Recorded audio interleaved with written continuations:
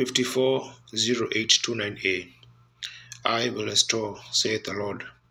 New York, New York, you say. Shall we bow our heads for prayer? Our kind Heavenly Father, we thank Thee for song. How it thrilled our hearts to hear those wonderful gospel songs. Only believe, then Jesus came. It inspires us to move on. We are thankful for the Lord Jesus Christ, the captain of this great army that's marching on to Calvary, crucifying the old man, the flesh, and being raised a new person in his being. And I pray today that you will bless this gathering together here in the arena. May the Holy Spirit have complete charge of every heart in here that could lead us, guide us, speak through us, or speak to us in any way that He desires. We commit ourselves to you, and we pray that you'll use us this afternoon for the glory and the building of thy kingdom. Forgive us of our sins and trespasses, and deliver us. And to us today the forgiveness of sins, healing of our bodies, salvation of our souls, and at the end of this journey we'll bow our head humbly, giving thee thanks and praise, for you ask it in Jesus' name. Amen. You may be seated, and the Lord bless each of you. Good evening to you this afternoon of New York and different places where we've gathered in this little group. There's perhaps people represented here from many different places, states, and cities. And it is indeed a privilege for me to have you as my audience today. The cream of the crop, I would say, and I don't say that boastfully. I don't say that to make you feel good. I say it because it comes from my heart. I do love Christian people, my brothers and sisters. My ministry is such that I can't meet people the way that I do. I have been called an nationalist, but I'm not. There is no one knows how I love my brothers and sisters, yet I cannot be a servant of mankind and be a servant of God at the same time. I must keep myself away in order to be in prayer, to serve mankind by God, visions and so forth. That's the reason they don't permit interviews and so forth like that, is because their time must be spent in prayer and alone. Then, when I come to the audience at night, before sometimes runs into thousands and thousands of people, and then Satan is just at every corner, just trying to find one flaw, one slip up. That's all he wants. And then everyone, but not everyone, Christians wouldn't, but then believer would point at that. As long as you live, he'd keep shoving that back. The Sunday afternoon is usually given to me to speak, and as I don't profess to be very much of a speaker because of the lack of eloquence, and my speech is very bad, and I'm uneducated, and I just a Kentucky corn cracker with my words of hit, haint, toast, fetch, curry. You just put up with it. That's someone said long ago, said Brother Branham, said we're going to give to you. I was on the West Coast from a great organization, said we want to give you an honorary degree. Said you've written a couple of books, so we'll give you either LLD or DD. I said, oh my, I don't hardly know what you're talking about, brother. He said, well, don't you think if we give you a doctor's degree? I said, and me saying here, tease and haint and fetch and carry. I said, people is too intelligent, know that. They know that I'm not no doctor of divinity. I said, I'd just rather be an old sassafras preacher like I am, like this, just the way the Lord wants me, stay just this way, and then you know what I am. And I'm not putting on nothing, I'm just myself, and that's the way all of us should be, just ourselves.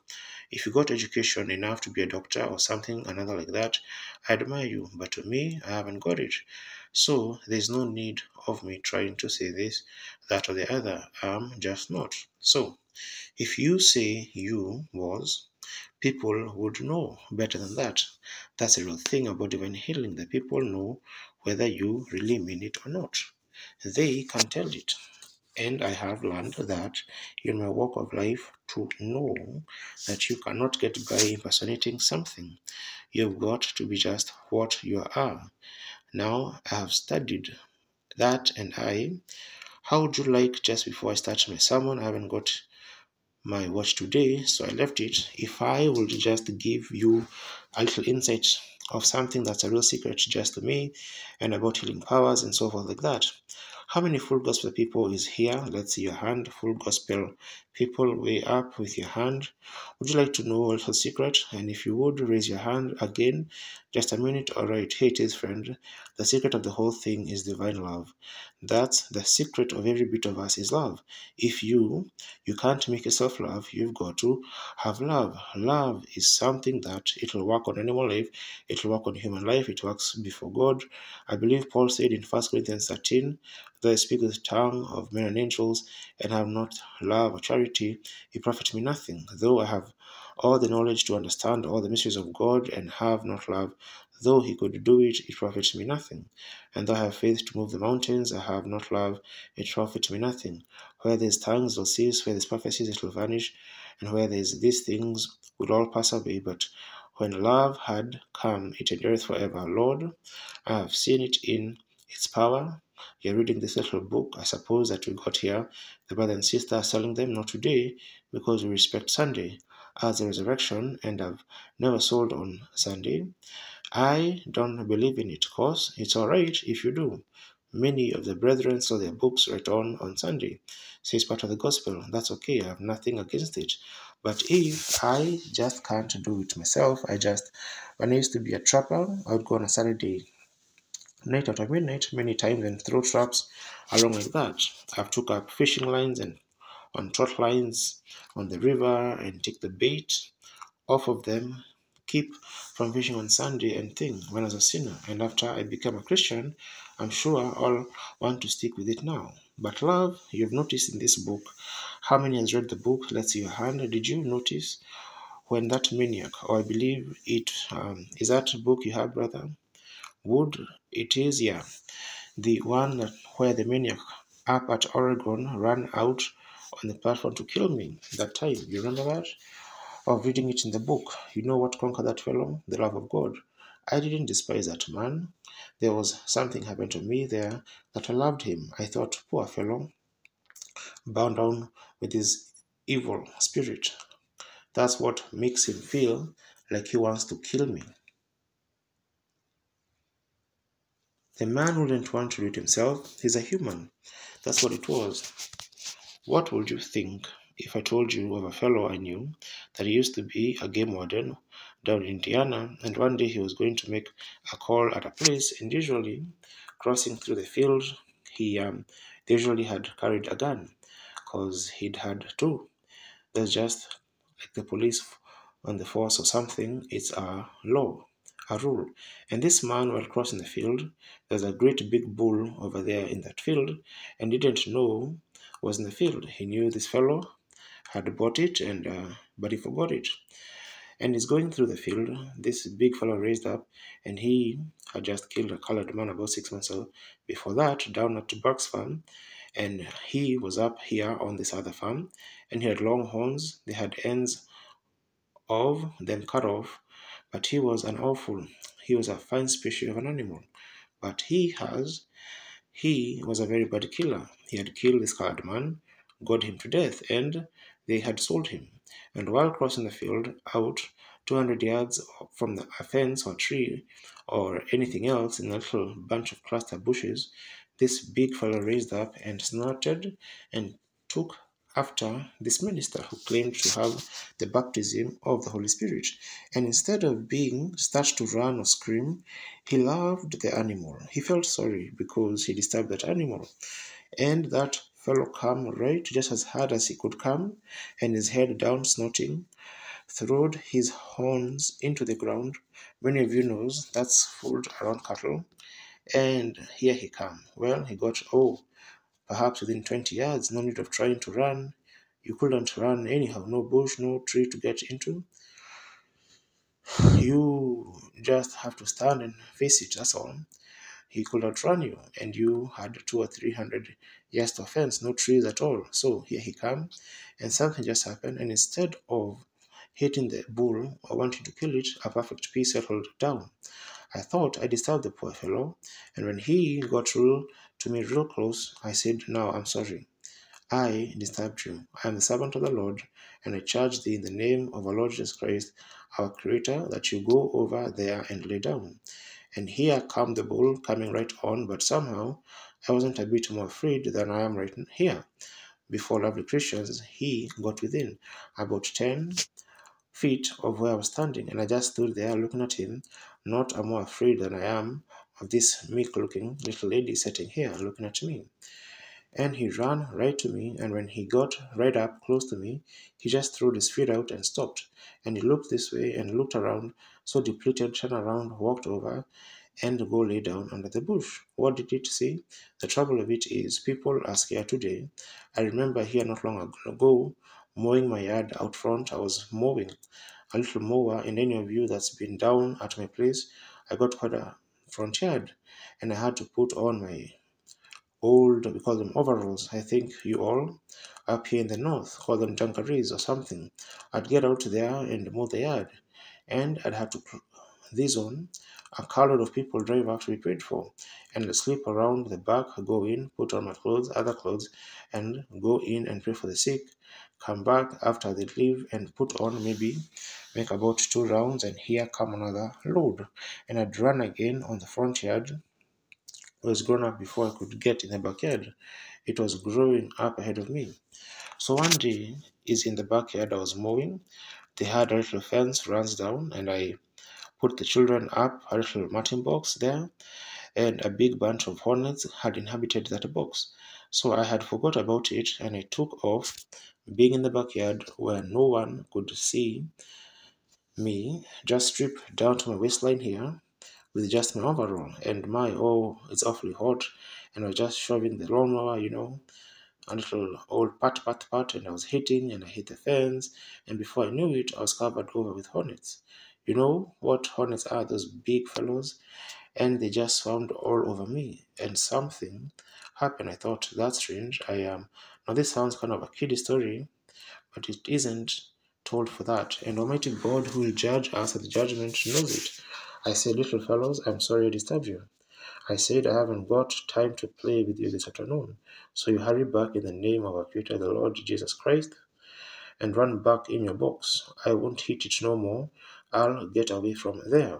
Just kept on moving, and the Lord of God of heaven, who knows this to be the truth, them fellows circled around me and took a beeline and went right straight back in that box and settle down. That's exactly right. Now, that same thing, brother, you can't fool the animal. You know what I love? I had time this afternoon. I'd like to preach on nature because that was my first Bible. How that I love nature because God is in nature. God is in his flower. God is in his universe. God is everywhere.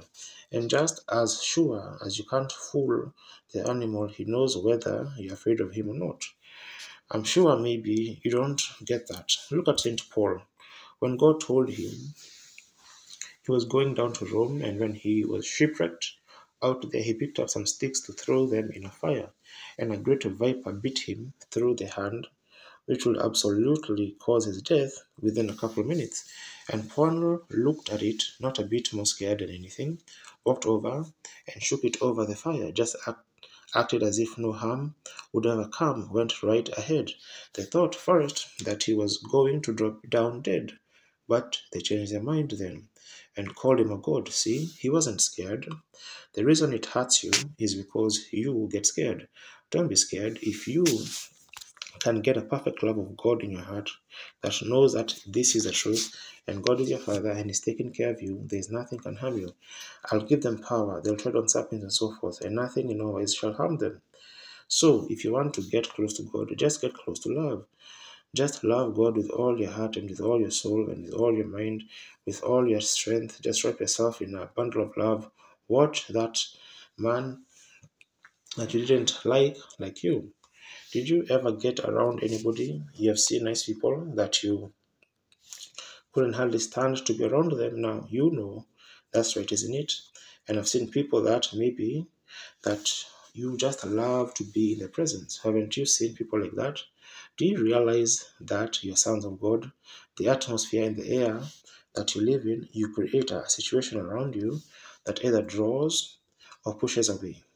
I better leave that subject alone and read what I was going to because I'm afraid you're not getting that. You see, that's deeper things that the church has yet got to learn. That's right, deeper things. We're taught in this ritualistic and so forth, and it's set down and cut and read for us. But when you come into the real, and it's not something way off, you can't understand, it's just as close as your hand is to you. You just look over the top of it. It's so simple till you overlook it. See, that's what it does it. Now, in the event of this afternoon, and someone will watch, if you will, some of them, and let me know when I've been in here about 3/4 of an hour or something like that, because we have another service tonight, and this afternoon is always give to me so I can just relax, I can talk, and you're not. A healing service is just a service where you can just talk to the people and it makes you feel relaxed. And I'm so thankful to have this opportunity. Now, you in your Bibles, the good Lord, blessed word of the Lord, let's turn to Joel for subject, Joel, the first chapter, and begin reading with the first verse and read a little bit of the word. And then we're going to also take a text out of the second chapter of Joel. How many loves the word of the Lord? Say amen. Conscience says amen. That's good. I'm glad you are a lover of the word of the Lord and the word, because I believe the word. And now we read this from the first verse of Joel 1. The word of the Lord that came unto Joel, thus hear this, ye old men, and give ear, all ye inhabitants of the land. Has this been in your days, or in the days of your fathers? Tell your children of it, and let your children tell their children, and let their children another generation. That which the palmerworm has left has a locust eaten, that which the locust has left has a cankerworm eaten, that which the cankerworm has left has a caterpillar eaten. Now, over in the second chapter of Joel, and the 25th verse, we read this, and I will restore unto you the ears that the locust hath eaten, and the palmerworm, and the caterpillar, my great army which I sent among you. And you shall eat in plenty and be satisfied, and praise the name of the Lord your God that has dealt wondrously with you, and my people shall never be ashamed. Now, there's no man in the world that can open this word. We might turn the pages back, but there's only one that can open it. That's the Holy Spirit. Is that right? Jesus Christ. John, when he was in the Isle of Patmos, he saw the book in the right hand of him that sat upon the throne, and he wept because there was no man in heaven worthy, no man in the earth or beneath the earth was worthy to take the book or to open the book or to loose the seals. And a lamb that had been slain from the foundation of the world came and took it out of the right hand of him that sat upon the throne, and opened it and loosed the seals, because he was worthy. And that's the lamb that can open it to us this afternoon. Is that right? If you will, with me, bow your heads and let us speak to him just a moment and ask him to open this word. Kind Heavenly Father, we approach thee in all the sufficient name of the Son, the Lord Jesus, the worthy one, and we pray today that the mercies may rest upon us all, and may that now he who could open the book and was worthy to take it, may he come and open the word to us, that our understanding might be opened and enlightened for the glory of his kingdom, that we might be encouraged to live better Christian lives and to have a good courage. Comfort us this afternoon, our Holy Father, out of thy word, through the preaching. Now circumcise the lips that speak and the ears that hear, and may every heart receive, and may the Holy Spirit take the word of God now and deliver it to every heart as we have need. For we ask it in Jesus Christ's name. Amen. Now I want to start. If you bear with me, my boy come and laid his watch down here, so I will be sure to understand, and I'll listen closely and try to overlook my grammar, and maybe the Holy Spirit take it and place it in your heart. Now, this afternoon, a little subject, if I would call it a text, would be, I will restore to you, saith the Lord. Now, 2, he's speaking here of a tree, and God always likens his people to a tree. As the life of a tree, so will my people be. And the Jews was considered the tame olive tree, and the Gentiles the wild olive tree. And I believe in Zechariah, where they were, the wild olive tree, was grafted into the tame olive tree. And Paul spoke in Romans and so forth about this same thing, of the different olive trees and their work. Then he speaks here of an army called caterpillars and cankerworms and palmerworms and locusts coming upon the earth and eating this tree down.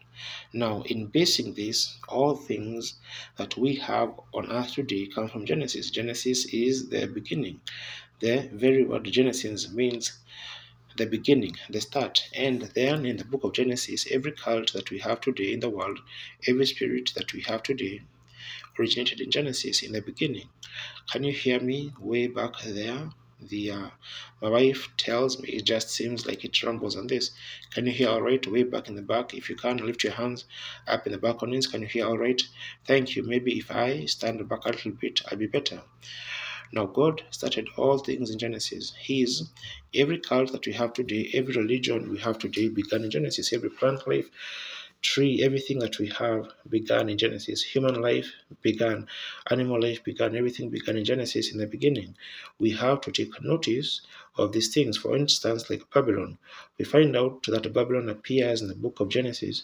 In the beginning, Babylon was founded by Nimrod, a son of Ham, and at first it was called the gates of paradise.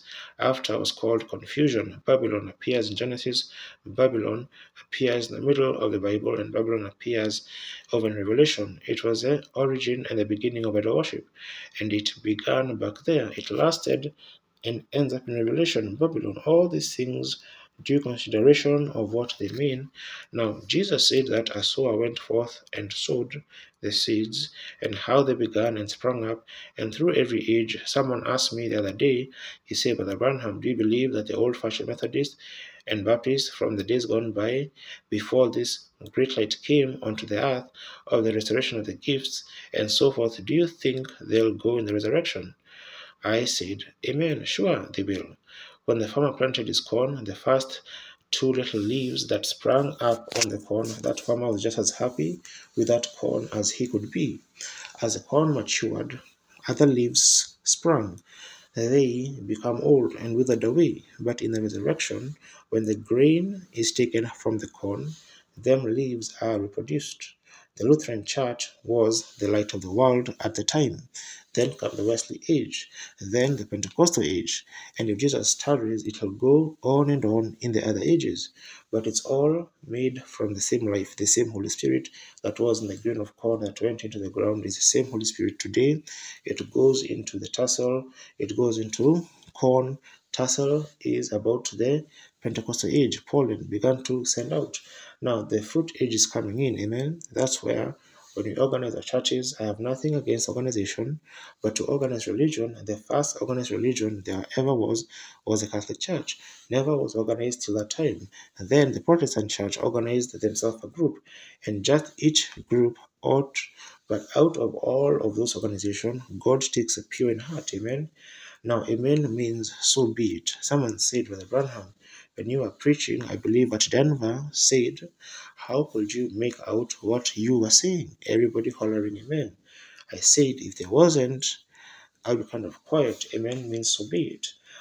That's there. When someone says, oh, amen, it doesn't excite me. It encourages me to know that someone is believing what being said. Now, as we notice in the beginning of Genesis, I want to bring a picture to you, if God willing to, and will help us after the first sin had been committed from Adam and Eve, realized that the world was perfect. And then Satan got into the serpent, not a reptile, a beast, and deceived Mother Eve. That sent in sin, and out of Genesis began to spread forth. Let's take at least two spirits out of Genesis and run the church down and find it out where we are living today. The reason I've chose this little thought this afternoon, when God dealt with me yesterday about it, knowing us to speak, was because of the prestige of the full gospel churches and how easy. Jesus said himself that in the last days the two spirits will be so close together it will deceive the very elect if possible. But by the fruit you shall know them. Now after Adam and Eve, they brought forth their first son, which was Cain of the devil. The second son was Abel. You say, Brother Branham, do you mean to say Cain was of the devil? Sure, he was, son of the devil. Notice. See, Eve said, I have got a son from the Lord. That's true, certainly. God is only creator, but through the Spirit that he let come upon you, you couldn't attach that evil thing of Cain upon God. Where did he get that nature? He had to be jealous from Satan, his father. Where did he get the spirit of murder? The first murderer. You couldn't see that come out of God. It had to come out of the devil. He was of the devil, and Abel was of God out of Adam. Notice when both boys, after coming out of the Garden of Eden, they realized that they were mortals and they must die because God had already pronounced death on all mortals. They must die. Oh, I hope you see this picture. And if God willing, I want to make an illustration here this afternoon. Don't know whether I can do it with that or not. I'm going to call this Cain and this Abel so that the children will understand. Cain and Abel both were human beings and had spirits. Now, when both boys realized that they were getting older and they were mortal and they had to die, seeing their mother and father withering away, Cain tilled the soil. Abel was a sheepherder. Then the boy Cain with his spirit and Abel with his spirit, those two spirits has come from Genesis and in existence today. The same two spirits living right here in New York today. It will prove it by God's word. That's right, they come up out of, and you can take any of these cults now when I return back from overseas with God's help and can come here with some teaching times and so forth. I can prove by God's word that every cult that you can name, I can show it in Genesis. That's right, where it started from. There's nothing new. It's all been all the time. It's just been under different names in disguisement. Like today, epileptic, they call it an epileptic. Jesus called it a devil. It's the same spirit. The boy fell in the water and frothed at the mouth and so forth because Jesus said it was a devil. A cancer in them days was called a devil. The word devil means a tormentor. And that's what it is, a devil today. The word cancer comes from the Greek word or the Latin word, rather, which means like a crab, legs that spread forth. That's a medical name, but God calls it a devil. Yet, and it's still a man in my name, they shall cast out devils. Now, with Cain and Abel, these two that we could stay on it a week. But just for the high points, notice this man here, Cain. Now, who is this man Cain? All of you say together Cain, and this is Abel. Now let's watch those spirits. Now, both of those boys, strangely thinking, they were both religious. Both of them were religious. Cain was a long ways from being a communist or an infidel. He was a believer. This may shock you, so get your vest ready, alright? He was a believer, not a false believer, a true believer in Jehovah God. So, if God only requires a man who will make a confession and a believer, God will be unjust to save this boy and condemn that boy. Is that true? If faith in God is all that a man requires, that God requires, and if this boy had faith in him and this had faith in him, God would be unjust to condemn one except the other. Certainly they would. So you see, I belong to church, Brother Branham, I believe in God. That don't have one thing to do with whether you are going to home to glory or not. You see, Brother Branham, if I openly confess that Jesus Christ is the Son of God, am I saved? No, sir. If you listen close and don't get up and walk out now, just wait till the end of it. You'll find out why that our dear Brother Billy Graham and them are not getting the job done right is because they're not taking people far enough. They're just getting them to stand up and to say, accept Jesus as my Savior. That settles it. And a great revival here not long ago, up here at one of the eastern states, that they claimed to have 30,000 converts, and 6 weeks later they couldn't find 30 people holding out. Why? It was just a cold, dry-eyed confession. God requires death and regeneration. That's what's the matter. This man, say, a believer. The devil walked right out and openly confessed Jesus Christ and said, we know who you are, the Son of God. They wasn't saved. They were devils. Oh, how theology has crumpled up the plan of God. It's a disgrace. We are living in the days of evil, and evil usually comes from the pulpit. If the pulpit would have stayed clean and straight, we wouldn't have had all this stuff spread over the world today, and people acting and living the way they are doing in unbelief. Some great teacher on the West Coast met me the other day, and he was going on a certain man over there that's got a big church.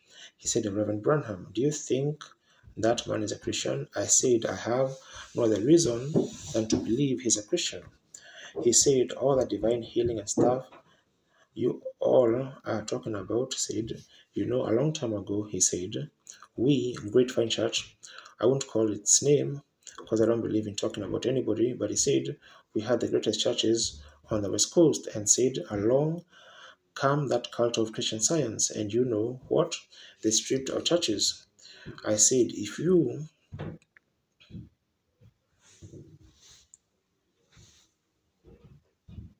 a great church would have stayed with the principle of Jesus Christ and taught divine healing the Bible did, they would have had to have no cult to come on the coast. And these people is hollering about tearing up churches and things like that. Brother, hungry children will eat out of a garbage can. Feed them the word of God, and they'll stay where they ought to be. That's the truth, certainly. Hungry people, every man is trying to look behind the curtain to see where he come from and where he's going. If you won't teach it in your church and give him the salvation that he needs to his soul, he's a son of God in his fallen state. Yet he's a son of God, and he wants to see out yonder, he longs to see it. God help we ministers to get to the place where we can introduce to them the true and living God and the thing that their soul hungers for after they have confessed and become Christians. Now, this man Cain was a believer. He believed in God, he honored God, he came to worship, and he built an altar. Built an altar perhaps east of the garden, because there's where the cherubim was put with a flaming sword to guard the tree of life. And perhaps they went up on the east side of the garden, from which the Lord will come, the Savior, the tree of life that was in Eden. And then when they went up to this side of the tree to guard, now the king built an altar just the same as Abel built an altar. In other words,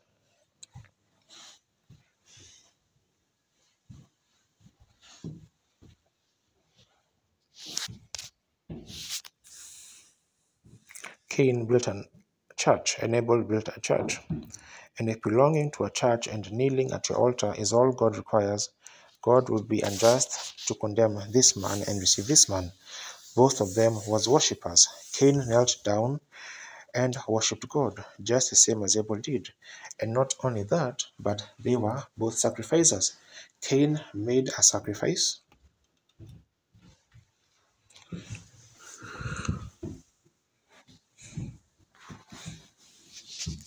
just the same as Abel made a sacrifice. So, if being a believer of God, belonging to a church, praying at an altar, making a sacrifice, becoming a religious, if that's all God requires, God will be unjust to condemn that man. So, you see today how theology has twisted it around. They say as long as you go to church, belong to some faith, be a member of a church, you're all right. That's wrong, except a man be born again of the Spirit of God, he'll in no wise enter into the kingdom. He's eternally lost. You could hold up your hands and everything. A man came to me here on the West Coast a few weeks ago. He said, Brother Branham, I've been trying to seek the Lord for at least 5 years. He said, I went to Mr. Graham's meeting. He told me to hold up my hand except Jesus. Said I did. I went with the same thing. I went to the Free Methodist Church.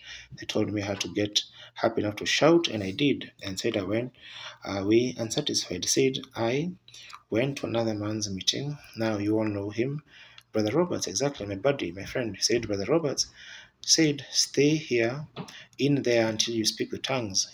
Then you got it. So he said, I went in there and I prayed till I did speak with tongues and still haven't got it. I said, my brother, what Billy Graham told you is the truth, and what the Free Methodist told you is the truth, and what Oral Roberts told you is the truth. But receiving Christ is not whether you shout, whether you hold up your hand, it's receiving the person Christ, Jesus in your heart, and these things are attributes that follow it. That's right. You've got to first get the tree. I can take the apple, and I haven't got the tree. Christ, the new birth, then these attributes follow the tree. The tree produces that. See what I mean? Receiving Christ is receiving the person of the Lord Jesus Christ in the human heart. Amen. Notice, Methodists thought they had it when they shouted. They found out they was wrong. The Pentecostal thought as long as they spoke with tongues, they had it. They found out they were wrong. They spoke with tongues and lived any kind of a life. But when you receive the person, Lord Jesus, in your heart, it makes you a new creature out of you, a new being. Then you can shout and speak with tongues as you have received him, the person of the Lord Jesus. Cain was a worshipper. He paid his vows. He worshipped God, come up and laid his sacrifice down, knelt down on his knees, raised up his hands and said, Jehovah, and worshipped God truly in a form of a worship, just as religious and just as sincere, perhaps, as what this man was. But the only difference made, this man had a spiritual revelation of God's requirement. Hallelujah. You're going to call me Holy Roller after today anyhow, so you might as well get started. Look, sure, I guess I am. I'm a Baptist. That's right. I'm a Nazarene. That's true. And I'm a Pilgrim Holiness. And I'm a Presbyterian. And I'm a Holy Roller. Brother, I believe that every man that's born of the Spirit of God is a child of God. That's right. Here he is. He had a spiritual revelation that it wasn't by works. It was by grace that we were saved. And that's the only way that you'll ever know the difference. You may, Presbyterian, Lutheran, Baptist people today, the only way you'll ever know is God has got to personally reveal himself to you in the power of the Holy Ghost before you'll ever know it. Jesus said himself, the scripture teaches, no man can say Jesus is the Christ only by the Holy Ghost. And without the baptism of the Holy Ghost, you are only guessing at it. You are saying what the word said. You are saying what the pastor says. You are saying what mother said. But when the Holy Spirit comes in and baptizes you into the person of the Christ Jesus, then you know by a personal experience that Jesus Christ is a Son of God, raised from the dead, living in you, the hope of glory. Amen. Notice Cain had a spiritual revelation, and that's what made the difference between them. Churches today, the same thing. Jesus, when he came down off the mount, Matthew 16, I believe it is, he says, who does men say I am? Some say thou art Elias, some say you're Moses. He said, but who do you say? Peter said, thou art the Christ, the Son of the living God. He said, blessed art thou, Simon Barjona, for no seminary has taught you this to you. You haven't learned this from some man's theology. Flesh and blood has not revealed this to you, but my Father which is in heaven has revealed this to you. And upon this rock I'll build my church, and the gates of hell shall not prevail against it. The whole church of the living God is based upon spiritual revelation of Jesus Christ. Amen. That's it. Oh my, I feel like a shouting Baptist now. I feel kind of religious along about some this time of day. Notice, it's enough to make it. It'll make you feel different. This cleans you inside and outside. It makes you a new creature in Christ Jesus. As the Greek puts, a new creation. Now, Cain thought he was right. He thought because he had done all of his religion, he went to his church and he said his prayers and paid in his tithes and a few extra dollars extra. He belonged to the one, a fine church, all beautiful with flowers and everything. That's the way the devil has got the church today. And I tell you, brother, I'm not saying this because behind this pulpit, God is going to make me answer for every word. I say, for I have before me the purchase of his blood, and I've got to not know any church, any creed. I've got to preach what the Holy Spirit tells me, because it's not by notes. I've never had one in my life. I just have to. It's wherever I see it, I reach and get it and hand it out. May come rough, but believe it. It'll make you fat, spiritually speaking. Notice Christ, the hope of glory. Now, when this man Cain come up and worshipped the Lord, he worshipped him in beauty. If you notice, the very beauty began in the devil. He went to the north and set up a kingdom to Archangel Michael. The devil has always dealt in beauty. And today, in some of these great fine big fine churches and some of these little old preachers standing down on the corner here in a little mission in a corner. They call them a bunch of nitwits and holy rollers and don't know what the church of the living God standing down there and in those little missions and things. And we sat in great fine plush seats and pipe organs in all of our dignities and put on and not realize at the very beginning of that is a devil. That's right. That might make you a little bit sick, but it will do you good.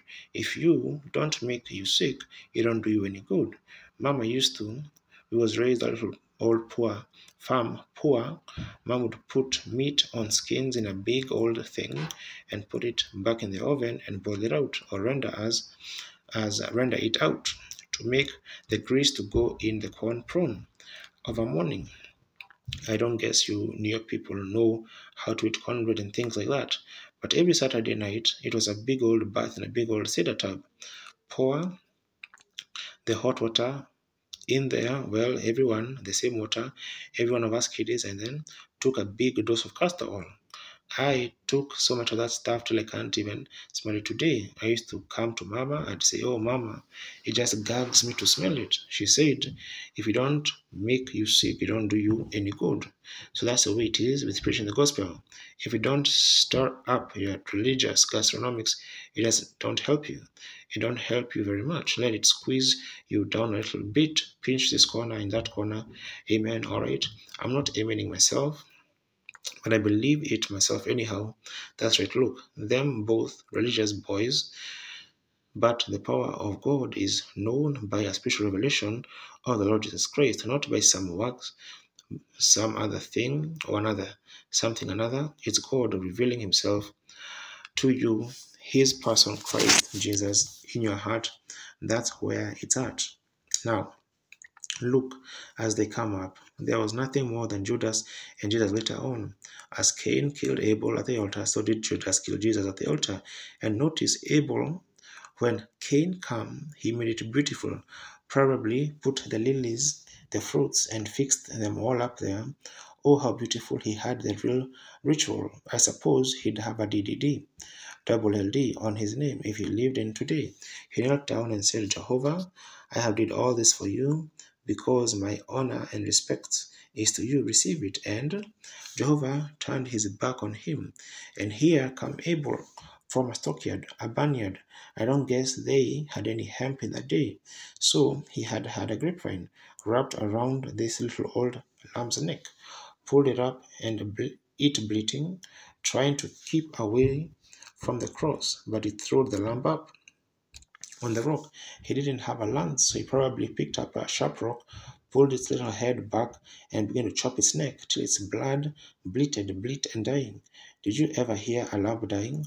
Why, it's the most pathetic thing you ever heard, is to hear a little lamb dying, and Abel, with his head pulled back, chopping on his little throat like that, and the blood just spurting out all over the rock and over his hands, his little white wool being bathed. God looked down and said, "That's it. Hallelujah, that's it." What did it speak of? The Lamb of God led away with a hemp rope around his neck 4,000 years later, there on the cross with mockery spit as bloody locks dripping around his shoulders, bleating, speaking in another tongues. When he was dying yonder, could Abel understand his blood's voice? No, sir, he knowed his voice, but he didn't know his language. And so he was speaking in tongues at the cross. When he was dying, he was God's lamb slain from the foundation of the world for us sinners. Remember, Abel died on the same rock this lamb died on. And every man that comes to Jesus Christ, man or woman, boy or girl, has got to die on the same Calvary that Jesus died on. Self-sacrifice, laying on that rock of ages, sacrificing themselves, their own ideas, their theories and everything, and giving fully over to the Holy Spirit. Certainly, notice, as them two spirits come up, I wish we had time to take them, like on the ark, we bring it through bird's life. You can bring it through animal life. The grizzled bay and the red horse and so forth. Look in the ark. Here setting in the ark. Here sat a crow and a dove, both of them birds. One could fly where the other man could do anything. But when they turned them loose, the crow was satisfied with eating the dead old things, and he could digest them all right. But the dove is one bird who hasn't got a girl. He can't digest that kind of a stuff. So he came back to the ark. What was he? He was a crow to begin with. And he was a dove to begin with. And every man that's born of the Spirit of God hasn't got the girl to digest the world anymore. It isn't whether we hold on from one revival to the other one, it's whether where Christ held on to Calvary. It ain't what I am, it's what I am in Christ Jesus.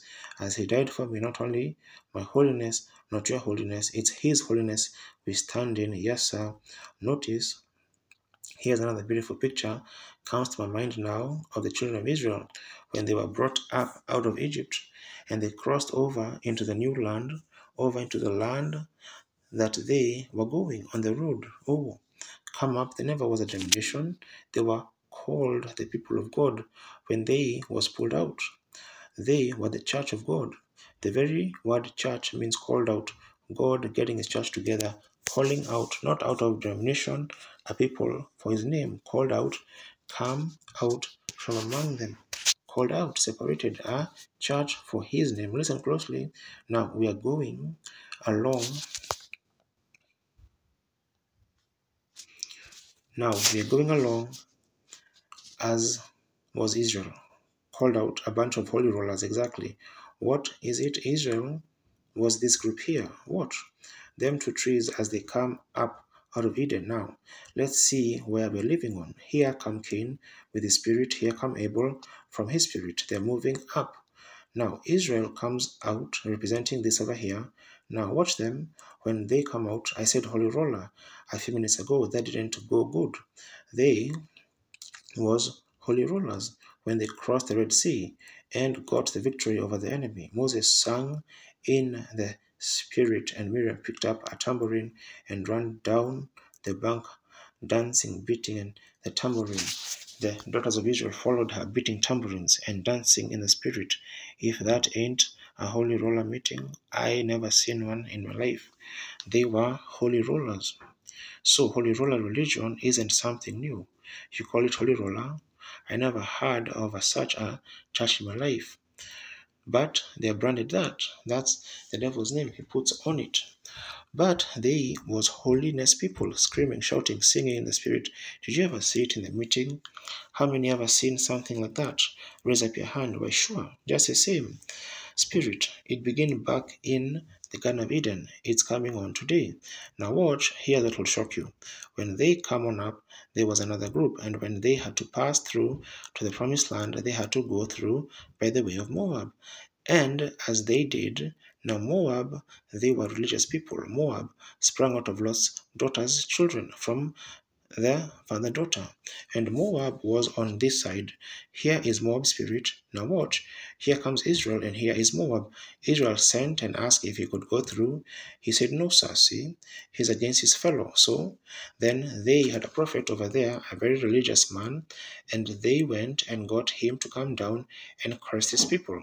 Now watch the nature of that, and look, today, the fundamentals versus full gospel fundamental. Yeah, I don't mean some of the real ritualistics out here. I mean the fundamental church. Cain was fundamental. Notice they come. Moab, a believer in Jehovah God. Israel, a believer in Jehovah God. Here is Israel come up the bottom of the mountains, waiting to pass through the land. There is his brother Moab. Says you can't do it. So they sent over and got an old backslidden preacher and brought him down there. And on the road down, a mule spoke in tongues to him and told him not to do it. There you are. But he went on. Anyhow, is that right? And when he got down there to where the fellow was, now look, the preacher said, build me 7 altars, God's perfect number, and on there make 7 sacrifices of ox, clean sacrifice. And Israel, they had 7 altars, God's requirement. They had 7 ox. Talk about fundamental. Both of them were fundamental.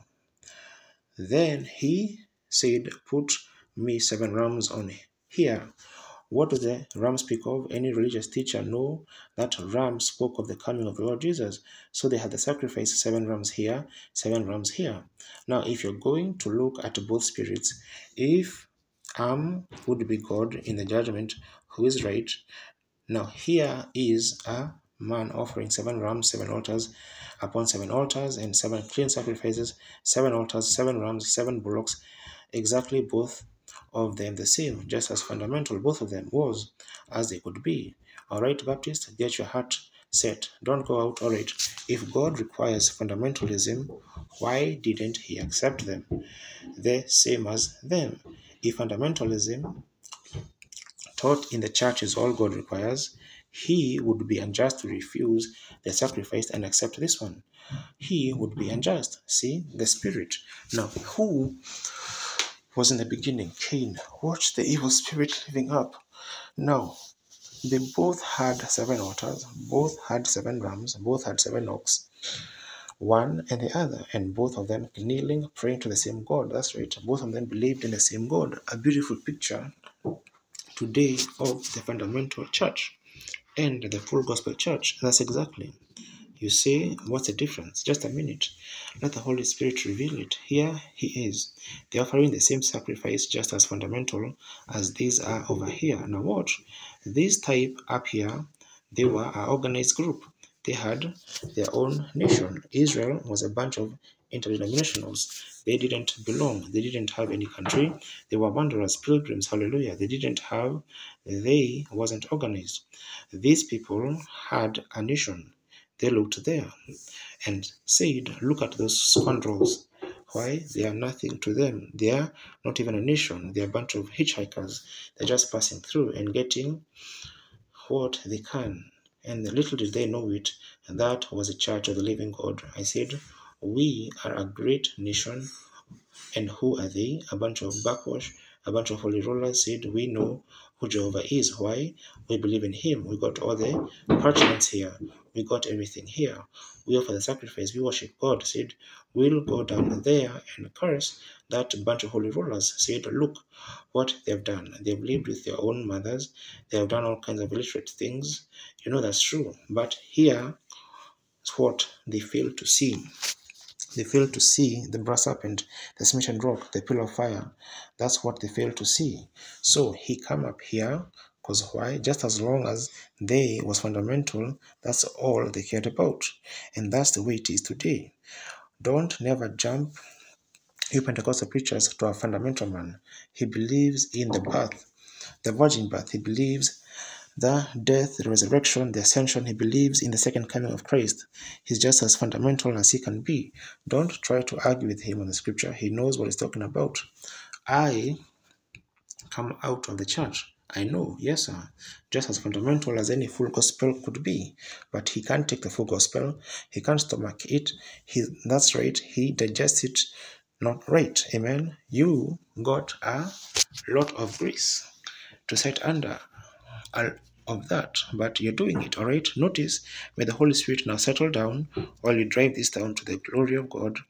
Here was a man worshiping, here was people worshiping, here was groups of the earth worshiping, tribes of the earth worshiping. Here, one of them down the valley as a bunch of holy rollers, the other one on a hill as a great dignified nation. Watch what Balak done. He called out all the dignitary, the men with their great long gowns on, all the princes, they stood around, just exactly what God requires. The altars, the sacrifices, they lit the altars, the fire began to burn. All the dignitaries with their hands up, saying, Great Jehovah, thou knowest us, this great nation. Thou knowest that how we love you and how we worship you. And now look at this group coming through down here. We pray that we'll cast that group just as religious. Here's his brother Israel down here. Unorganized, a bunch of tent dwellers down there, a bunch of just crime among them, and everything else down there, worshipping God over the same sacrifice. If fundamentalism is all it requires, this man was just as Israel was. Do you get it? Here is what made the difference. Now God, Balak had done been refused. God then told him, don't you curse that people, cause I bless them. So he goes down to do it anyhow. Bull's head, wanting money, wanting to have a parade, wanting a DD to his name or something. He wanted to be a big fellow, a big shot, as we call it. Excuse that expression, because it used to be on the street. But you'll understand it plainer. Notice he goes down then and he thought he wanted to be a big something. He goes down to make a name, a prestige, so he starts forward to meet God. God met him. Now watch what they did. Balak the king took him back there and showed him the utmost parts of Israel, the hinder parts of Israel. Is that true, the Bible readers? The utmost parts, the worst part. He didn't want him to see this part. He just showed him the utmost part. And I wonder a lot of times if people call us fanatics and out of our heads and things, if they are not just trying to point the worst parts. They say, I know a holy roller preacher that ran with another man's wife, yes, and I know a lot of Baptist and Presbyterian done the same thing, but you are big enough to keep it hushed up. But God knows all that about it. That's right. Now they said, just look at the utmost part. And when he went back there then, and he said, now go back. He was going back to cast them. And God said, you return and go back and you say just exactly what I put in your mouth. Amen. I like that. Oh my. I think of him. He went back there and he started to put the curse on the people. Instead of there, he blessed Israel. And he said, I beheld you from the hilltops, and I don't see any iniquity in you. Hallelujah. There you are. It's election. I've never seen you from a little place like this. God said, I've looked at him from the hilltop, and I don't see any iniquity at all. Hallelujah. There you are, the true church. Yes, sir. What made the difference? If they are both fundamental, both Bible churches, both teaching the same doctrine, both the same, what made the difference? God vindicated Israel by signs and wonders. And that's the same thing today. He's doing today between the full gospel and the fundamentals. He's vindicating his church with signs and wonders. God has always, when the church of the living God is moving, there's healing, there's power, there's signs, there's wonders. Hallelujah. They had them. What they had before was a brass serpent. They had a Christ before them. They say, we got it too. But he vindicated, he didn't vindicate it. He said, here it is. And today the difference between the fundamentalism and the full gospelism, God is vindicating the full gospel by giving them signs and wonders and miracles. These deny it. Hallelujah. Oh my. When I think of it, that I stepped off on that tree to get on here, I see the vision. I am glad today that I am a holy roller. I'm glad today that I believe God has signs and wonders and miracles and so forth is a vindication of the living God. Hallelujah. That was a difference. They had the same Bible as they read. They made the same sacrifice that they made, but God looking down, just exactly like he did on Cain and Abel, he refused them and put his signs over here. Glory. The full gospel preachers may be uneducated. They may be illiterate, but they got sense enough to know that God is, when he comes in the midst, they let him have his way, and signs and wonders accompany that ministry. Hallelujah. It's a truth. God always vindicates his church by signs and wonders. He's always been the Son of God. A shout of the king is in the camp, the shout of it in the camp of a king. The king is in the camp today as a bunch of people. Look here in the church today of a city like New York of 7 million people and perhaps 1,000 people sitting here in this afternoon meeting. There shows where the heart is. That shows where the treasure is. They might bring some fellow in here with a DDD on his name like that, set up out here, cause he come through some great Hartford College or Oxford out of England or something, and tens of thousands of people would swarm in, ask him, does he believe in divine healing? Well, I should say not. Do you believe in signs and wonders? Oh, that's passed away with the ages gone by. Jesus Christ said, a little while in the world will see me no more, yet you'll see me, for I'll be with you, even in you, to the end of the world. Here he is over here, hallelujah. Well, they say they're uneducated. He said, not by power, nor by might, but by my spirit, saith the Lord. Not by seminary, Not by degrees, but by my spirit will I vindicate my church. Amen. You say, Brother Branham, it went right on up. Look at there, climb up. It came to the Pharisees, just as religious as it could be. They had everything fundamental, just as fundamental as Jesus Christ, who came off of this tree. But when Jesus was there, he couldn't call a crowd like the Pharisees could. They could call 2 million Jews at one time, anytime. Jesus' little crowd ran from 1,000 up to 5,000, something like that. Poor Galileans who had him. But what was the difference? Both of them was reading from Isaiah. Both of them was reading from Jeremiah. But God vindicated Jesus Christ by signs and wonders. Didn't Peter tell them on the day of Pentecost, said, "You men of Israel, Jesus of Nazareth, a man approved of God by you"? How? By his theology, by his great scholarship, by signs and wonders and miracles which he did among you. Amen. Oh, brother, when you drop across the sea yonder into the other countries, they come say, "I'm a missionary." They're sick and tired of such stuff. That's right. Come over here, there to teach them some new theology. They knowed the Bible before we ever was a nation. They say, we don't care for missionaries and some new theology. What we want is somebody to make the word of God alive and speak it. That's what the world needs today, is a manifestation of the Holy Ghost, the resurrected Jesus Christ, putting his being into power in the church. That's what the world's wanting to see. Certainly it is, no matter how fundamental and how your theology and how you have trained it through the Bible. If God doesn't vindicate it, it's wrong. And you're wrong. The letter killeth, the spirit maketh alive. Amen. You won't like me after this, but remember, I may never see you again till we see you at judgment. I've been honest with you all along, and I'm honest with you now, but I've got to answer the day of judgment for these things. Look here, fundamental. Cain, Abel, Israel, Moab. Now look, Jesus come. Where's the tree he came out of the line of Abel? There was that religious cult. The very same group crucified the Lord. They said they'd even kill you, thinking they was doing God's service. That's still in the future for us. That's right. There is that group, just as religious, just as fundamental, teaches the Bible. Where did it begin? In Gen. Remember, God takes his man but never his spirit. The devil takes his man but never his spirit. The same spirit was upon Elijah, come upon Elisha, come out of John the Baptist hundreds of years later, and prophesied to come again in the last day. See how fundamental, how would that, but God vindicates with signs and wonders.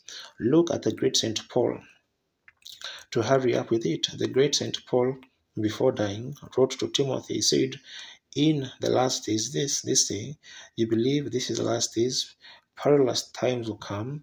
Men will be lovers of their own selves. Now let me tell you something. I've got a degree. Lovers. I belong to the biggest church. We belong. Lovers of their own selves, proud, boasters, blasphemers, heady, high-minded, lovers of pleasure more than lovers of God, truth breakers, false accusers, incontinent, and despisers of those that are good. Or you say, Brother Branham, that shows communism. No, that ain't. It ain't. That's fundamentals. Oh, what? Them people? Why they'd be devils? They'd be? No, they're religious. The Bible said they would have a form of godliness, but would deny the power thereof. Is that right? How many believe the Holy Ghost said that? That's exactly right. They'd have a form of godliness, just like Cain had with his worship, just like Moab had with his worship, just like Caiaphas had with his worship, and just as the fundamentals has today with their worship, having a form of godliness, but will deny the power thereof, which come from Abel all the way through. Amen. Don't feel sorry for us. Just come on, get on this side, see how it is. When I was a little boy, we used to run, jump in the water. Then, first one, just hold up. If he could, cold, if he would just hold up one finger, oh, it's cold. If he held up two fingers, the water was warm. Come on, get in. I got two fingers up this afternoon. The water is fine. Come on, get in. See how it is? It's troubled right now. The Holy Spirit moving. Oh, my fundamentalism versus full gospel. There's where God's church is. There's where God lives. Is where God is. Signs and wonders accommodate him.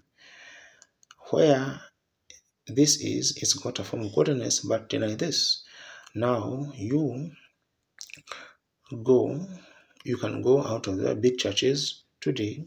There's a man in the Baptist church, Presbyterian, Lutheran, Methodist, Presbyterian, anywhere you want to, you want to go, Catholic, whatever you want to, that actually believes this over here, but they can't unless they leave their church. So they hold on to the church instead of receiving the Lord Jesus. In the days when Jesus was here on earth, there was a look at little old Jairus. He believed Jesus, so he couldn't come to him because his church would put him out. But he got a need one time and had to come for healing.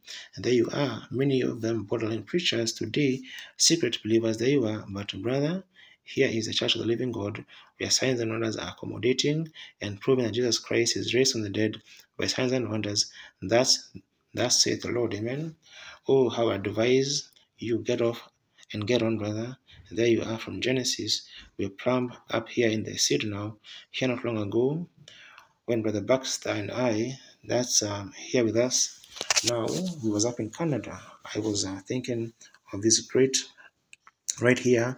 I've been out that day wandering around, and I've been chasing an old bear, and that old fellow, he got away from me, and I was 1100 miles, I guess, or something.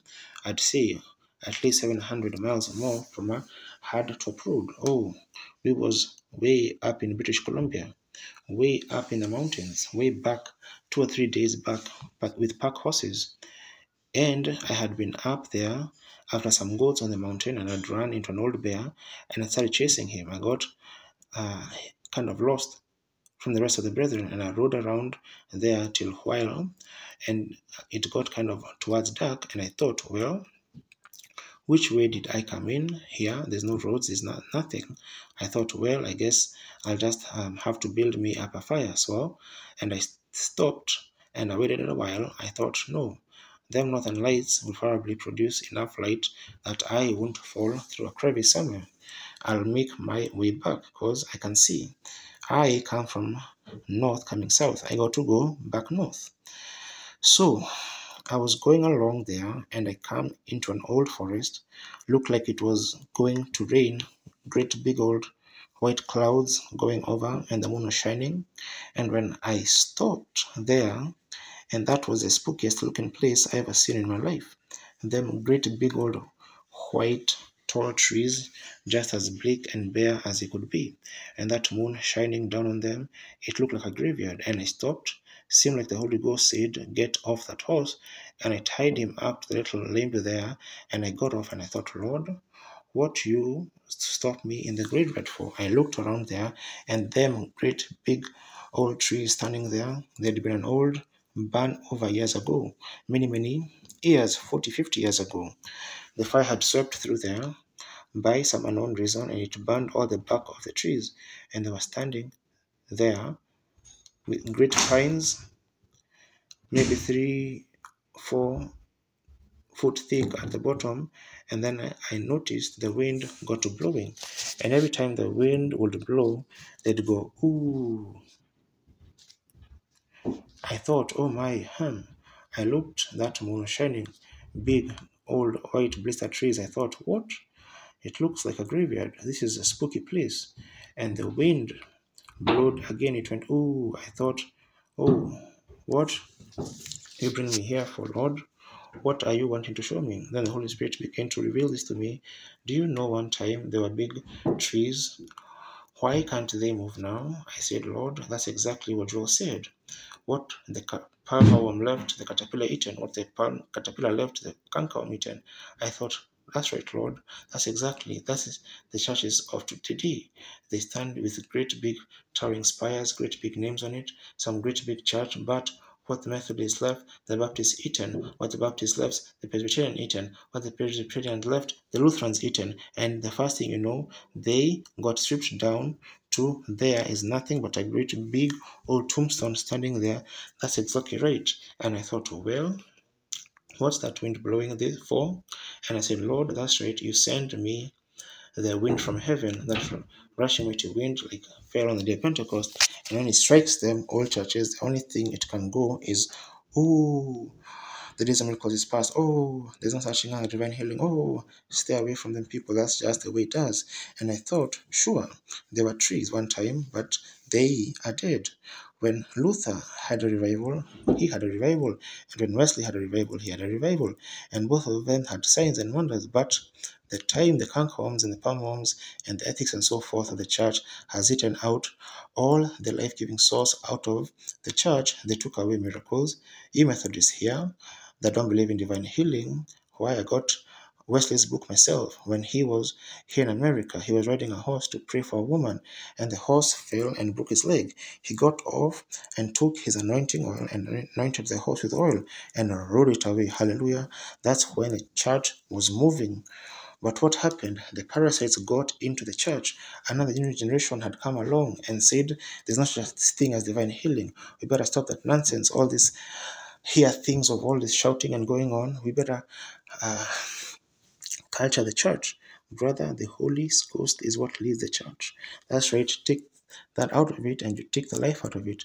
It'll quit growing. That's right. And when God sends the Holy Ghost down, like he did on the day of Pentecost, the mighty rushing wind, the only thing the church does is mourn and groan and say there's not such a thing. Why can't you bend? Because you're dead. That's exactly why. She ain't got no life in it. She just stand there and the wind blows right against you. And you say signs appearing in newspapers. This man coming out on the street, he was a cripple last night. He's walking today. Last night, there's a blind woman on the platform. She's saying today. The church, one big fellow at the church, oh, that's mental telepathy. The days of miracles is past, and the Holy Ghost is sweeping right over them. I thought, oh God, is there hope? Joel said, I will restore, saith the Lord. I thought, well, why would you ever restore? And again, the winds blew hard, and I looked down here, and coming up from under all them big old dead trees, here comes a new undergrowth. What they call backwash. A bunch of new trees was coming up, little bitty trees, and they were green. Oh, every time the wind hit them, they were flexible. They were full of life. They could rejoice. I said, hallelujah. There it is, Lord. An old-fashioned Holy Ghost meeting is on the road. You've got some undergrowth coming up. I will restore, saith the Lord. Hallelujah. I will restore, saith the Lord. You wouldn't send that wind, I thought. What the little tree is blowing for? That's a wind would hit them. They just flew with the wind everywhere. The wind twisted them backward, forward, around, upside down. They didn't care.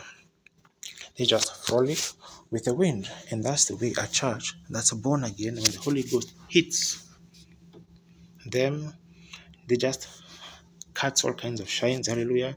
Why is it? God said, I will restore, saith the Lord, the day that the caterpillar has left, the things that they had eat down, I will restore.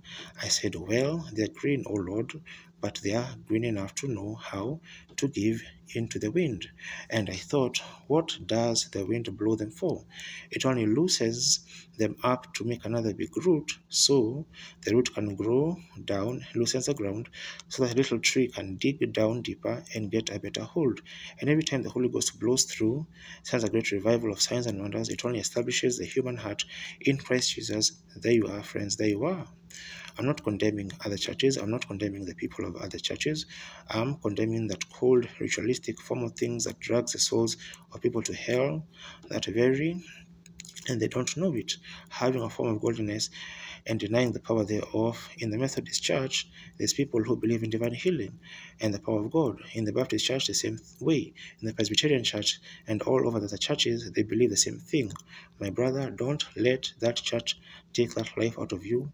Here is a place that you belong, over here in Jesus Christ, where you are alive and God is working signs and wonders and miracles among you. I will restore, saith the Lord. See those two trees where they come up from Eden? There they are. Here they are. They come right on up. Them two spirits come right on up, just as fundamental. Do you mean? See what I mean? They are fundamental. They believe God, they worship God, they go to church, they pay tithes, they sacrifice, they believe the whole Bible, but they deny the power of God, to speak with tongues, to shout, to interpret, to have signs and wonders and healings. They have a form of godliness, but deny the power thereof. The Bible said, from such turn away. That's right. Here is the church to be in. How do you get in it, Brother Branham? Go join the Pentecostal realms? No, sir. The Pentecostal realms has no more to do with it than that guy. They're just as organized and just as cold and ritual as they are. The Church of the Living God is made up out of every group of people that's born again of the Holy Ghost. That's a real, true, the living God. They are Presbyterians, Methodists, Catholics, and everything else that's born of the Spirit of God. They are in that church by the Holy Ghost baptism. Amen. Not the denomination tag, has nothing to do with it. They are the children of God by the election of God, by the power of God, by the resurrected Jesus Christ in them. They believe in the supernatural, no matter what the church says about it. I feel pretty religious. Amen. Oh, how I love him, how I praise him, how I love to see him. You say, Brother Branham, you condemn other churches. No, I'm not. I'm not condemning those people. I'm condemning those organizations for teaching the people a form of godliness but denying the power. When them people believe this is a truth, God set an open door before you. You believe in God with all of your heart. Accept the Lord Jesus in your heart. You cannot believe when you are in a formal, it's had no life to believe with. A fine churchman told me not long ago, he said, Reverend Branham, I don't care what would happen. He said, I do not believe in any such. I said, certainly not. It's just for believers. It's not for unbelievers. It's for believers. He that believeth and is baptized, and these signs shall not maybe for certain, these signs shall follow them that believe. That's Jesus' own words. Is that right? Oh, he said, Brother Branham, just for the apostles, shame on you. I got a girl at home, sitting back there in the church, 7 years old, knows better than that. Jesus said, go into all the world and preach this gospel to every preacher. 2/3 of the world hasn't never heard it yet. And these signs shall follow them in all the world that believe in my name. They'll cast out devils, they'll speak with new tongues and so forth, heal the sick, form of godliness, denying the power thereof. From such turn away. See where it started in Eden. See where it's winding up here. Fundamental. Jesus said they'd be so close it would deceive the very elect if possible. Deceive the very elect. Now, don't go condemning, saying, well, I wouldn't be a Methodist, I wouldn't be a Baptist, brother. If you are Pentecost and having a form of holiness, because you are Pentecostal, you are just as dead as they are. That's right, Pentecostal church don't save you. Jesus Christ saves you. That's right. Well, you say, Brother Branham, I can't just go with it. The worst part I ever was treated in all my life was by Pentecostal church. The biggest denier of the faith I ever met in my life was a Pentecostal preacher. When I was in the Southland, I had a great meeting, and the Lord was a blessing in the great arena, and had several hundred seats, belonged to one of the biggest organizations of Pentecost. And I went over, my managers did, and asked him if they would rent them seats at 50 cents a piece a day. He said, I wouldn't let a man sell in my seats that believed in this divine healing. Pentecostal. So don't get your head stuck up because you're Pentecostal. You've got to be of Christ or you are lost. That's right. David in the old scripture, he said, it tastes like honey in the rock. Taste and see the Lord is good. David was a shepherd. On his side, he carried a little scrip bag. When his sheep got sick, he took honey out of the strip bag and put it on the rock, and all the sick sheep went to licking on it. And when they went to licking on this rock, they are licking on the honey, tasting the honey. They got some of the limestone, and the limestone healed the sick sheep. Now, brother, I got a whole scrip bag full of it here this afternoon, and I'm going to put it on Christ Jesus, not on a Pentecostal church or no other church. And you sick sheep, go to licking. I'll tell you, if you go to licking on the honey, you are sure to get some of the limestone and get back healed. That's right. Just lick as long as you can lick, and it will be on Christ Jesus, not on the Pentecostal, Presbyterian, Lutheran, Methodist. It will be where it belongs, on Jesus Christ, the Son of God. Yes, sir. Here some time ago, I got a lesson on it. God restoring his people. He said he'll restore all the former days. He's doing it right now, and the people don't realize it. God is doing this thing, and the people don't realize it. Now look, can you see? If you see what I mean, out of Eden, those two spirits coming. If you see that, say amen. You see this, how This fundamental all the way through, it goes out fundamental. And this was fundamental plus the vindication of God's power, which was signs and wonders. You see that? There is a church. See what I mean? It's believers. Now, here sometime ago in Toledo, Ohio, in closing, had a meeting, and I was eating at a little Dunkard restaurant. Some of the largest people the woman was dressed in had long hair and long dresses like ladies, or to dress like the Pentecostal woman used to dress. You let down the bar somewhere, didn't you? The Pentecostal church, it had become a disgrace. That's right. A long time ago, it was wrong for women to cut off their hair, and they wear all this stuff, manicure in the lips and things. But now it's alright. Well, the devil might have went out of fashion, but he didn't go out of business. He's still in business. Yes, sir. Rest. Just like the rest of the world. Here some time ago, a woman said to me, say, Brother Branham, do you mean to tell me that you believe it's wrong for women to wear some manicure on their lips? I said there was one woman in the Bible that did that. A woman never did paint her face to meet God. She painted her face to meet men. And that was Jezebel. Jezebel painted her face and put a round tie around her head and went out to meet the man.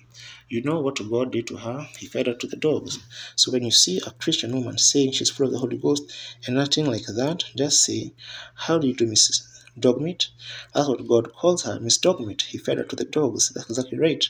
I didn't say that for a joke. I don't believe in joking. This is a pulpit. But I'm telling you, brother, it's a disgrace the way you women.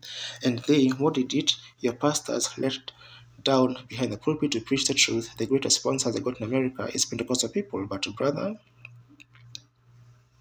it was like in the time of the revolutionary in Paris in France. They needed a revolutionary in the time of Joan of Arc. They had a revolution. They had needed a counter-revolutionary. The full gospel needs to be preached. Then they need a revival. That's right. Clean them up a little bit. An old brother used to say, sing, we let on the bars, we let on the bars, we compromise the sin, we let on the bars, the sheep got out, but how did the ghost get in? We let on the bars. That's it. What did it exactly? I was standing in a little place out here. I was eating a little Dunkard restaurant. These clean looking ladies walking around just as clean, no stuff over their fingernails and eyes and so forth. They walked in. It's a pleasure to get to meet and feel that real warm Christian spirit. And we sat there and eat. Brother Baxter and I, Sunday, closed up, they went to church. We had to go across to an ordinary popular American place to eat restaurant, and I went in there, and as soon as I walked in the door, there stood a policeman playing a slot machine. A man my age with his arm around a woman, the law of the nation, and it's legal to gamble in Ohio, and there was a law itself breaking the law. Such a corruption. I'm not afraid of communism taking this country. I'm not afraid of Russia coming over here, taking it, or Germany here. It ain't going to be that. It's our own rottenness among us is what's killing us. That's exactly right. I'm not afraid of the robin that pecks on the apple. He ain't going to hurt the apple. It's the worm at the core that kills the apple. Yeah, that's right, brother. Unless this America has a good old-fashioned Holy Ghost revival, she's gone. That's right. And an American. I'm American. I walk all over the graves of dead Branhams through Paris and through Germany and through there. And if I had to give my life for it, I'd do it. Yet, it's the greatest nation in the world. But it's a disgrace. The way we're letting down people, women come from India, different places, and they wouldn't even live here. It's from the disgrace. The way the American women act. What is it? You have let down the bars. When our GIs went overseas, 2,000 of them was divorced the first 6 years. In the first 6 months, they were overseas. More of the women out in these factories and things working is a disgrace. That's right. Oh, you don't love me now, but rather you'll know at the day of judgment I've told you the truth. That's right. I went over to this place and there stood that police standing there playing a slot machine. I thought, what? The law in our nation? And I looked back and there was some boy sitting there and a young lady immorally dressed, them with their hands on her, around her body, where it oughtn't to be. I thought, I looked over here and there sat an old woman, about old enough to be my grandmother, about 65 years old, with a little bitty tight clothes on her. People looking stuff on her mouth and fingernails and toenails, and her poor old skin was so wrinkled up. She had a big flower in her hair, a little gray hair, and it's blue looking, and up like that, all shingle popped up. Now you think I'm joking? I'm not joking. I'm preaching the gospel. I want you to understand it. Surely God wouldn't give me the power of vision and so forth if I didn't know what I was talking about. I'm telling you, you was the truth. That's what you need here in New York, yeah? And when what happened, I looked at her and I thought, oh goodness. And there she sat there with two old drunkards and them sitting there with a bottle of whiskey around them. And I thought, isn't that a disgrace? Some old mother, like that old grandmother. And I thought, oh God, how could you stand it? Why don't you wipe the whole thing off and forget about it? And I was condemning the woman with all of my heart. Now, just a minute, I stepped back behind the door to offer prayer. And when I did, I saw a vision. I saw a world, it was revolving in the air, and I saw a rainbow around her. Said, this is the blood, and that every sinner in the world would be condemned, and God would take your life this very minute if it wasn't for the blood of Jesus holding the wrath of God off of you. Then I noticed I drew a little closer and I seen someone standing there with perspiration of tears and blood mixing coming down. It was the Lord Jesus, and I seen the mockery spit all over his face, and I saw the blood of his brow and his precious hands bleeding. I see him dodging like that, and I said, my Lord, what makes you dodge? He said, my blood has acted as a bumper to your sins all these years. I thought, has my sins did that, Lord? Said, yes. I was laying there, and there was an old book laying there of sin all over it, and my name was written on it. And I said, God, just like a bumper to the car, keep the car from getting hurt. The bumper, the blood of Jesus Christ, when I was a sinner, was keeping God's wrath off of me, acting like that as a bumper of the car. I said, Lord, forgive me, Lord. I didn't mean to do that. Which bumping like that, he reached down, he took his hand to his side, wrote down with blood pardoned, just closed up the book, put it back behind him like that, and he looked me right straight in the face. He said, now I forgive you, but you're condemning her. I said, God, be merciful to me. I don't condemn her. I won't condemn her. Lord, no more. That is, it's a love the world's dying for. I'm not condemning your church, brother. I went over to her and I sat down after the vision was over. The men had got up and I went up to the restroom or somewhere and I said, lady, she said, hello there. I said, honey, she started to put her arm around me. I said, just a minute, lady. I took her by the hand. I said, are you a mother? She said, oh, yes. How did you know? I said, I wanted to ask you something. I said, I'm Reverend Branham. Do you ever hear? Oh, she said, the man that's down here in the arena. Yeah, said, I'm glad to know you. And I said, was you ever a Christian? And I seen her eyes coloring. In a few moments, she was crying.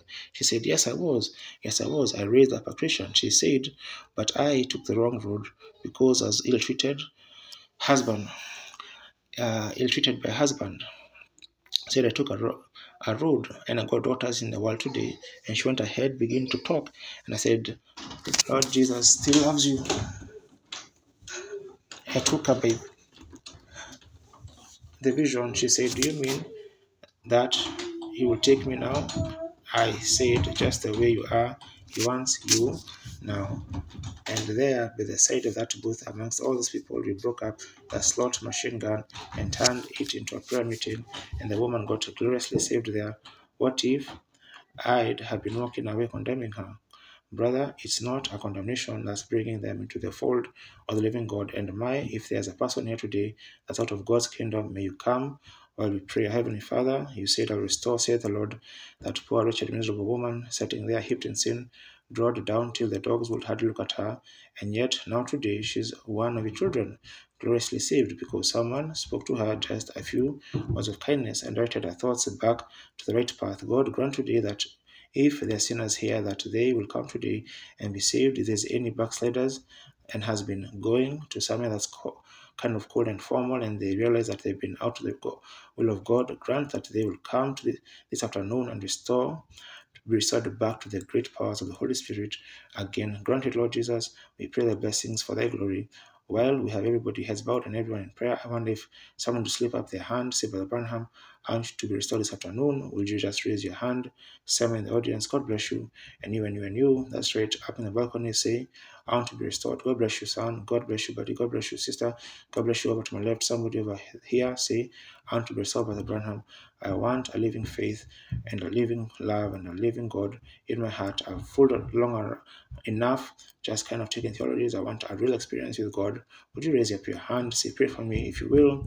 If God will open the eyes of the blind here by my prayers, if he'll make the cripples raise up and walk, if he'll make a deaf to hear and the dumb to talk, surely he will answer my prayer for your soul. Then, brother, no matter how you might be setting, how eaten up in the cancer, you are not in the half of condition that you are setting the experience, because your soul means more than your body. Want to accept him this afternoon? Come, Jojo. All that wants to be remembered in prayer at this time, would you stand up on your feet? Say, Brother Branham, even before my neighbors, before this church, I stand today and ask, I want to be restored back into love in my heart again, like you once had. Would you stand to your feet somewhere in the building? God bless you. God bless you, brother. God bless you. And you everywhere. Stand up everywhere here. Without the baptism of the Holy Ghost has been restored to the full measure of God. Would you stand up? Someone without the Holy Spirit that needs the Holy Spirit and wants to be restored to God, will stand to your feet at this time. God bless you, God bless you, God bless you. Now, do you see what I mean, Mr. Brothers? This handful of less than 1,000 people. Look in the people. Let's remain standing while we pray. Can Heavenly Father, there's one thing that I cannot do. That's to restore these people. I can only bring them to you. I can only bring them to the foot of the cross now. I can only bring them to the face of Lord Jesus God. While they're standing here with heads bowed, hearts longing to be right, how do we know there may not be a tomorrow? This city may be laid to the solid waste by morning. An earthquake could dissect it, an atomic bomb could strike it. Anything could happen. There may not be a living person on the face of the earth by morning. We don't know. One thing we do know, that we've got to stand before God. Father, this poor message chopped up in the only way I have of bringing it. I pray that it sunk deep into the hearts of the people, and they'll step away further from the old former ritual ideas and come and be born again of the Holy Spirit. May they each one receive the baptism of the Holy Ghost. Grant it, Lord, as they're standing here. Restore them, place their back over their burnt bodies, and give life anew to them. And may they frolic as the winds of God sweep down, and as they hear the winds going up, like David did through the mulberry bush. May they be flexible to the Spirit. Grant it, Father, through thy Son, the Lord Jesus. While we remain standing, I'm going to ask our Brother Berg will continue praying here. Just a minute, Brother Berg.